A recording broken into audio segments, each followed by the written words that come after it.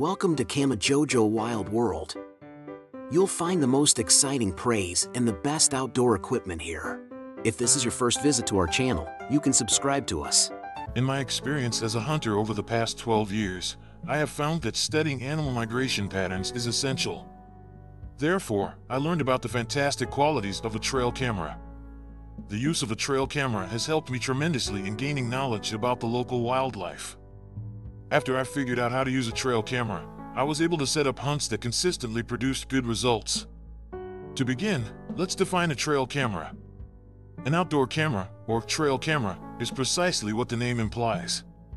Trail cameras with a PIR sensor allow for automatic recording, relieving hunters of the burden of toting around a bulky conventional camera. A trail camera is a device that can be left outside for long periods of time to record images of wildlife both during the day and at night. When the animal comes into the camera's field of view, the camera will automatically take a picture or start recording a video.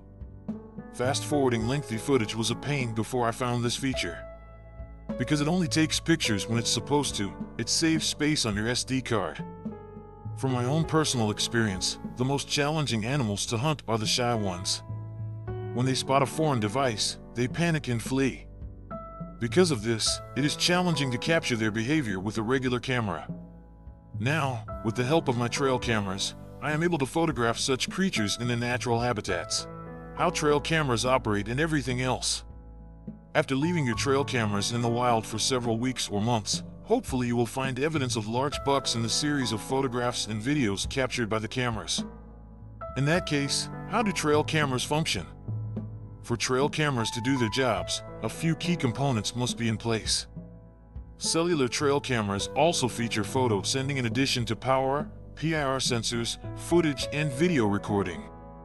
Batteries provide the energy for trail cameras, so they can function on very little juice. Nonetheless, the power requirements of a cellular trail camera change depending on the mode you're employing. Passive infrared, PIR, sensors are the brains of a trail camera. The camera is activated when the sensors detect a change in temperature or motion directly in front of the lens. Once the sensor activates the camera will take a picture or series of pictures, or record a short video clip. The passive infrared technology can function both during the day and at night, when there is no external light present. To record during the day, the trail camera, like a smartphone's camera, analyzes the ambient light and begins recording at the appropriate exposure time. Here's an explanation of the nighttime operation of the cameras. Rather than relying on the PIR sensor during the night, the camera switches to the infrared LED mode. Any animal that moves in front of the lens is now meticulously documented using only the infrared filter. Black and white images instead of color ones are produced because of the limitations of the technology. The animal's eyes light up thanks to the LED. Maybe you're wondering if the nighttime shots really turned out that well. Yes, trail cameras have infrared emitters that allow the device to take high-quality pictures even when the light is poor, like at night. Most modern trail cameras have infrared LED technology, which allows for greater night vision range. The object, the animal, is illuminated by your trail camera's flash or glow, but neither are visible to the naked eye. If there is no sunlight, this is how trail cameras function. Finally, trail cameras store data on removable media like SD or micro SD cards. All recorded media is kept in this location. Every time I check my device, I can see all the recent photos and videos taken. Tutorial: downloading pictures from your outdoor camera. You can check out your trail camera footage and photos in a number of different ways. In my experience, the only conventional way to get the pictures from a trail camera is through the camera's micro SD card if you have not connected the camera to a cellular network.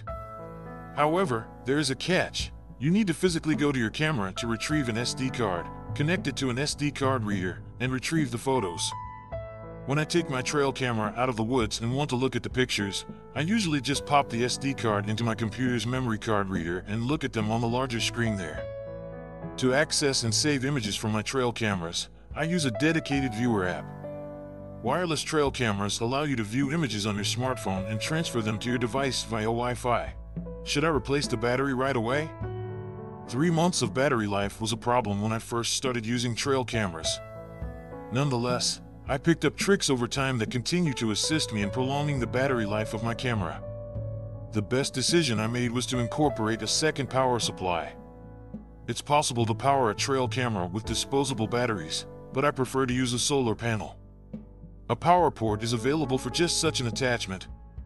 Because of the substantial power requirements inherent in a trail camera's use of cellular services, I'm looking into purchasing a dedicated power plant for my camera. To what extent should you check your camera? Thanks for your time. You can subscribe to us if you like what we do.